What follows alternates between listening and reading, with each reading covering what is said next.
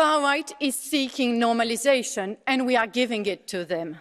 First, they had to disguise their fascist legacy, their most frightening symbols, and their worst racist, violent rhetoric. Second, they asked right-wing and liberal centrists to open the door, to let them in a bit, accessing little places of power, in parliament, even in government, and spreading this false narrative that sometimes the left would be more extremist than far right. It happened in Austria, now Italy, Sweden, France. And now third, we should be all reassured because they are not claiming they want to leave the European Union anymore. But why should they? They can do scary far-right politics, take the money, use the single market and influence the decisions. Viktor Orbán paved the way.